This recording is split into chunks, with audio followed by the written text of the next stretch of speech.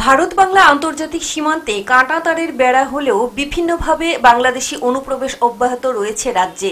বিশেষ করে বিলোনিয়ার আমজাদনগর, সোনামুড়া, বক্সনগর এলাকায় অনুপ্রবেশের ঘটনা সবচেয়ে বেশি। আর বাংলাদেশি অনুপ্রবেশকারীদের এদেশের দালাল চক্রটি বিভিন্নভাবে নথিপত্র বানিয়ে দিতে সাহায্য করছে, যার ফলে সীমান্ত এলাকাগুলিতে ঘাঁটি করে বসেছে বাংলাদেশি অনুপ্রবেশকারীরা। সম্প্রতি আমজাদনগরে অনুপ্রবেশ করা রহিম মিয়া, ইউনুস মিয়া ও বাবুল মিয়াদের অনুপ্রবেশের বিরুদ্ধে আওয়াজ তুলেছিলেন এলাকার কাজী আবুল কালাম নামে এক ভারতীয়। আর এতেই কালামের উপর ক্ষিপ্ত অবৈধ অনুপ্রবেশকারী তার উপর প্রাণঘাতী হামলা চালায় বলে অভিযোগ। শুধু তার উপরই নয়, তার শিশু কন্যাকে হত্যার উদ্দেশ্যে আছাড় দেয় বলেও অভিযোগ। বাংলাদেশে একটা লোকের তারকাটার ভিতরে একটা বাড়ি বান্ধি মানে বাংলাদেশের লোকের ইন্ডিয়ার বাসিন্দা করতে চাইছি, এবং কি সেই লোক কখনো আছে বর্তমান আমজাদনগরে আছে, রহিমের বাড়িতে থাকে।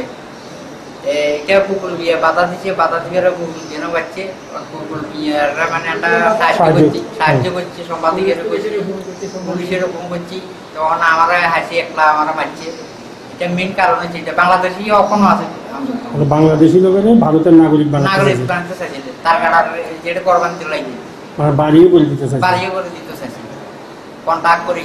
এটার বাধা দেওয়ার ফলে বাধা দেওয়ার এই কারণটা। এ ঘটনায় 5 জন আক্রমণকারীর বিরুদ্ধে মামলা দায়ের করা হয়েছে বিলোনিয়া থানায়। তারা হলেন রহিম মিয়া, ইউনুস মিয়া, বাবুল মিয়া, আনোয়ারা বেগম এবং কুলসুম আক্তার। যতটুকু জানা গেছে, এই বাংলাদেশি অনুপ্রবেশকারীদের কারণে সীমান্ত এলাকায় অপরাধ বেড়েছে। পুলিশ বিএসএফ এর নজর এড়িয়ে কিভাবে বসবাস করছে এই বাংলাদেশিরা, সেটাও একটা বড় প্রশ্ন। Bureau report, headlines Tripura.